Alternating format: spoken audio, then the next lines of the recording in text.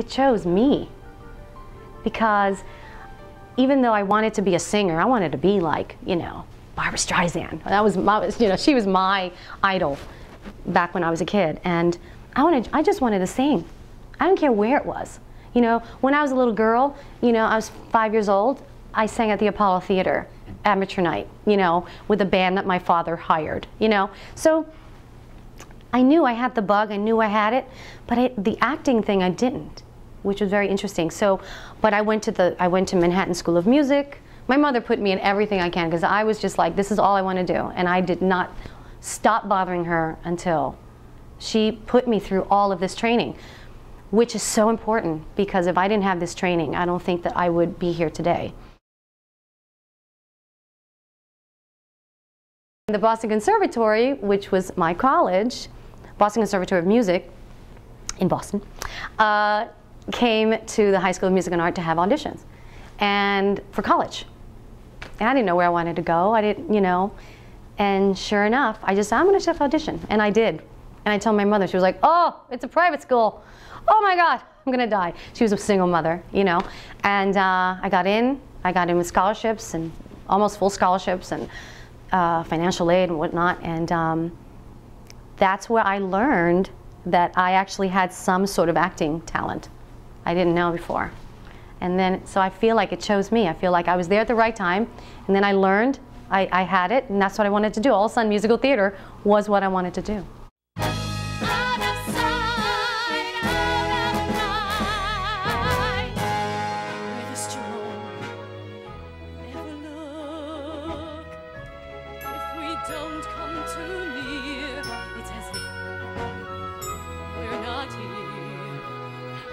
And there's nothing to fear. Out of sight, have the room to plan. We watch them from afar. Before she sings Out of Sight, Out of Mind, is like, where is she coming from? What's happening in her life at that time? And I want to say that Madame Defarge is just one of those characters that has just been holding up this venom in her life the whole time. And what's so difficult is she's now starting to let some of that venom seep out of her pores.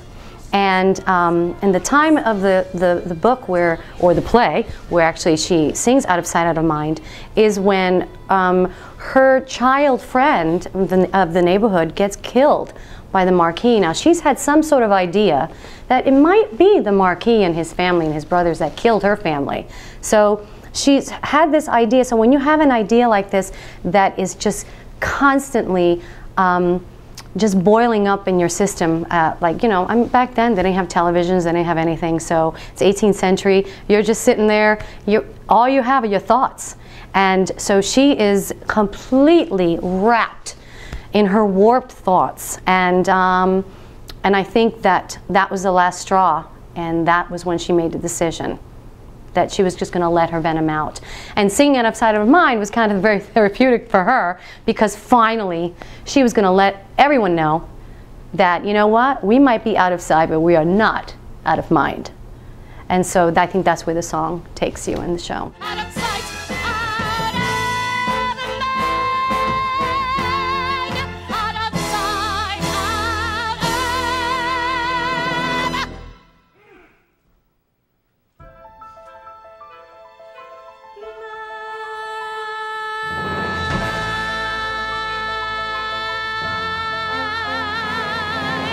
I really loved playing her. I think that no one is born evil, and I think that all the movies that have been made about Tale of Two Cities, you see Madame like, ooh, she's scary, you know, because all the women are like, oh, kill, kill, kill, you know. What's great about doing it for the theater is that I didn't, you know, she's this iconic character, you know, she's just this like evil, mean, want to kill you, you know, she'll stab you in the back kind of character. And I wanted to make her a little bit more human, you know, for the audience, and make her more human. And because, again, like I said, no one is born evil. There's got to be something that happens in your life that kind of goes, click, flips the switch.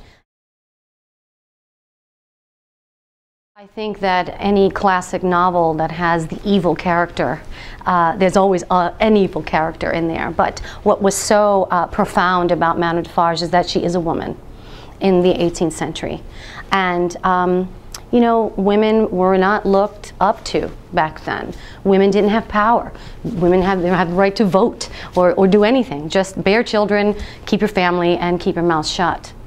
I think that the wonderful thing about Madame is that she has power within herself, and she owned a wine shop, which, you know, maybe I think that was kind of rare for people to own their own business back then. It was successful, whether it was, you know, a coin here, a coin there, but, you know, I don't think they made a lot of money, but I think it was more about the neighborhood, and it was more about people and getting together. And I think that what was so amazing about Madame is that that's where she found the revolutionaries. You know, it's like, you know what, I'll give you a free glass of wine, but you have to listen to what I have to say. You know, and I believe that that's where she got all the camaraderie, and that's where she was able to get this revolution going. You know, it was just right in her wine shop. And nobody even knew. People just thought, oh, it's a wine shop. People are just sitting there drinking. She had a purpose. When I played Eva Peron in Evita, you know, that you kind of, I'm not a method actor, you know, I'm not like, wah, take over, it's everything, you come home and you're the character, you know, you're on the phone to your mother, you're the character. I'm not like that. But there are some roles that you can't shake. And there's a technique that I do, that I try to just look in the mirror and I try to just look, where's Natalie? Oh, there she is. Hi! You know, because sometimes a character like Madame Defarge is so intense and so anxiety-ridden, you know, just to try to get through the show, that I come home and I find her following me, you know, in my daily life, and I've had to shake her, you know. Camila in the Heights, she's more like a mom, you know, she's happy-go-lucky, stern, you know, Latin mom, you know. Sometimes it takes me just 10 minutes to shake her, but I'm still doing the show, but I never bring her home. So it's very interesting, the dynamic of the characters, of which one you're playing. You're playing a happy character or a really sad, evil character, or whatever. Just it does become part of you, and it does change you, I think, because you always go home with a little bit of it, and then when the show's done, you still are part. She's still in there. This is the first time professionally I'm playing a Latin person. So I always play French people. I don't know. They're not as dark as I am now. No. Just got back from vacation last night. That's why I'm so dark. It's interesting playing a Latin role and also being in the company of Latin people, which is so interesting because 10, 15 years ago, this might have not happened. And I don't think it would have happened. You know, when I was on Broadway in Les Mis playing Eponine, another French girl, there weren't any really Latins on Broadway, or even in the business. They were in the business, but I don't think there was anything for them. It was really hard for me to get an agent because they would look at me going, what do I do with you? They didn't know where to place me. There was hardly any roles or even television things. Now, you know, now it's cool to be Latin. Now it's the in thing, you know. Now I can get a tan and go into an audition and feel good about it, you know. But playing Camila is interesting because, again, I'm in the company of Latin people that are just so grateful that there is a show like this that depicts the real people, the real Latin people, real, you know. It doesn't show that Latin people are, you know, drug dealers, murderers, you know, car thieves. It doesn't do that at all. It shows that we're real people, and we are, you know. And so Hollywood kind of depicts that Latin, you know, the Latin thug, you know. So it's interesting that to be in a play that has such heart, and then bring it out across the country to people that have no idea. I mean, it's rap, hip hop, it's reggae, it's Latin, salsa, merengue, you got theater pop, you got all sorts of music in here, which I thought, how is that going to work? But it works when the audience feels that this is a very universal story. But playing a Latin person, and a mom for that matter, I, you know, kind of channel my mother and the way she raised me and stuff like that. And it's funny because when my mother saw it, she was like, that ain't me. That's how she talks. She's like, that ain't me.